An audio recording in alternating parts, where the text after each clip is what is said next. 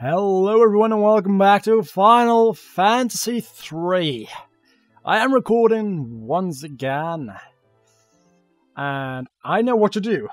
And I'm recording this for like the third time. One time my audio crashed like never before. Actually happened like never before. First time it ever happened to me and it crashed. Second time my commentary was all over the place. When editing it I was like, this commentary is such low quality, being all over the place. There's no in hell uploading this, so yeah. It's lower quality than normally, let's put it that way. Not to say that my quality is that bad overall, but like if you go a couple months back, my quality was way less in commentary. And that's better nowadays, already, so I hope it's gonna get better from here, because I'm not always really happy with the quality of my commentary. Oh yeah, dialogue.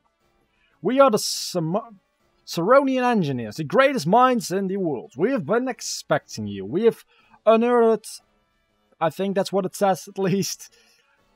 Starting of episode good. Oh my god. And restored a flying ship from the ancient ruins. It's called Nadulus, and it's yours to take. Let's go, guys! So yeah, I have already read this dialogue, which makes things a little bit easier on my part. Huh? What? Wait for me!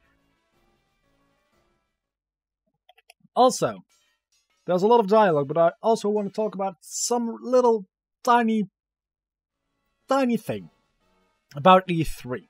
And I know I'm late on this one. I'm like half a week late, or almost a week actually. We moored ship outside the castle, yeah, okay. The owner of the Nautilus. So yeah, I know I'm a little bit late on this one, but I didn't want to make it to a separate video because it's just me talking, and now it's just me talking and playing the game at the same time. I mean, that's what Let's Playing is at the end of the day, talking and playing the game, so why would I make different videos for just talking and not playing games? Doesn't make any sense! But that means I'm not going to talk too much about the game today. I know what to do, so that's a little bonus.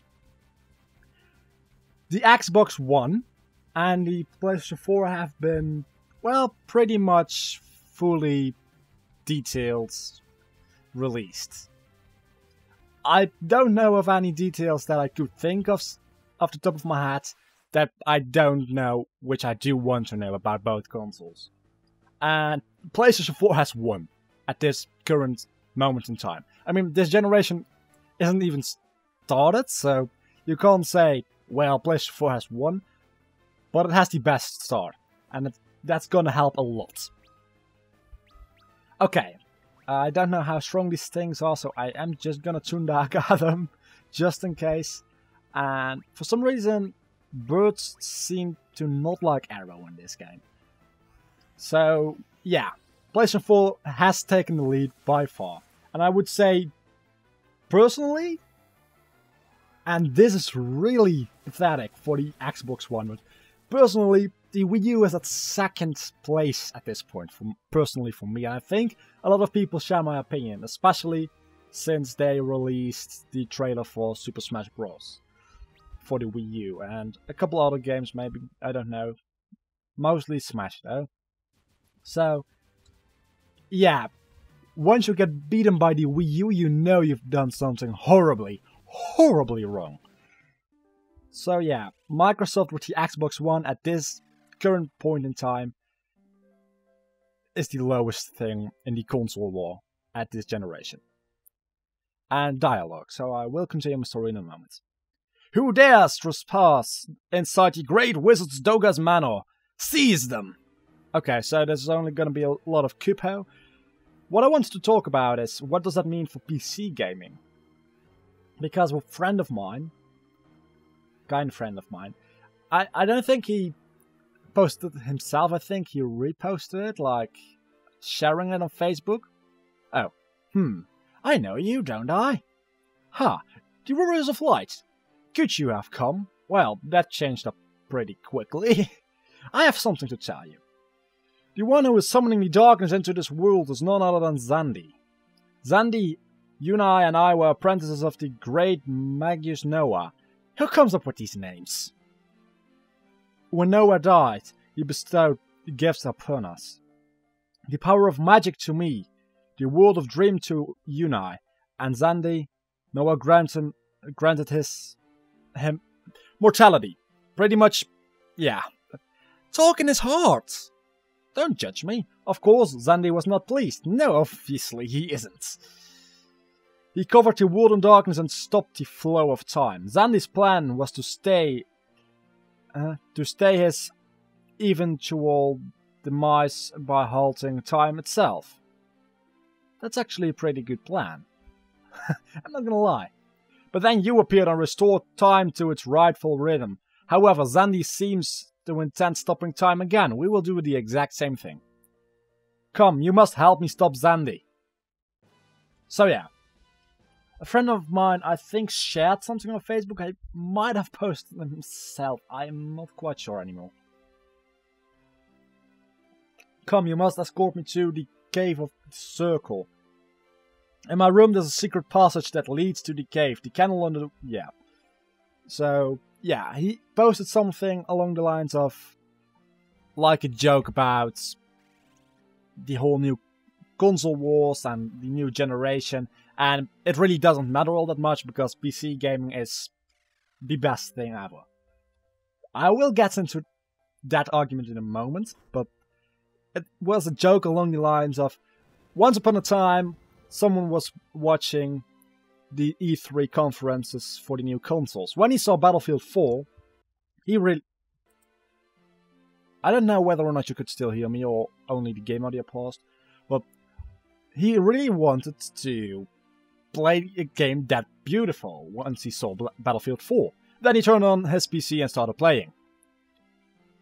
Obviously the joke in this is PC gamers have much more powerful machines than PlayStation 3 and Xbox 360, and a lot of people actually have systems that are as powerful as the new generation consoles at this point in time. A lot of people don't, and let me put one thing clear already. The PCs that are just as powerful as the new consoles are expensive. You're not gonna get a PC as powerful as a PlayStation 4 for $400. Not gonna happen. On the other hand side, you can get a more powerful machine than a PlayStation 3 for just about the cost of a PlayStation 3 these days. So, that's true. And yeah, PCs are just more powerful. That's a thing.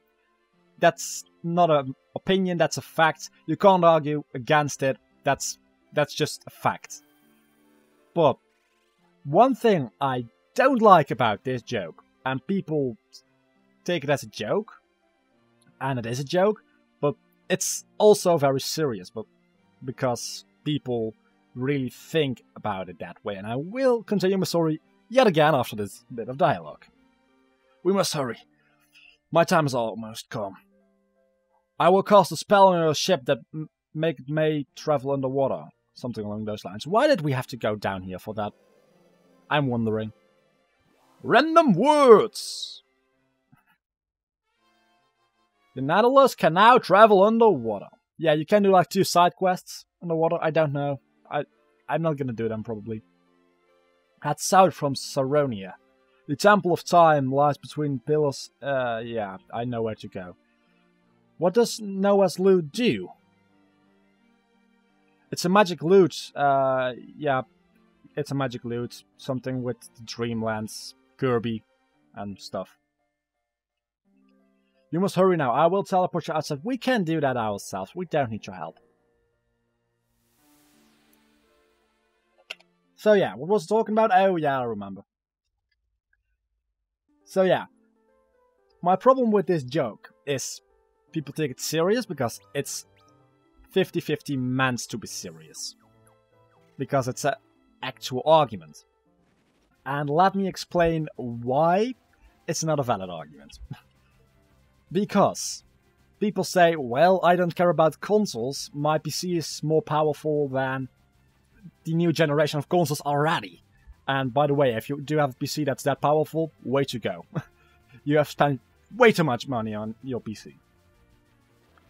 But that aside, most games AAA titles especially, are developed for this PlayStation or this Xbox, or both. Probably both. At this point in time, multi-platform games aren't really that uncommon anymore. Most games are multi-platform, and everything that's released on a console almost will make it onto PC, and that town didn't have anything to heal. So, it is developed with a console in mind, because they know they will sell the most copies on console. Also, would they develop with a strong PC in mind? It wouldn't run on console. So that means your PC is limited, your PC games, I should say, is limited by the fact that the games are also developed for a weaker hardware. That's it. And I've had some arguments with people about this, and people tend to disagree with me. I don't know why, because it's a fact. It's a fact. Those games are developed for Xbox and PlayStation.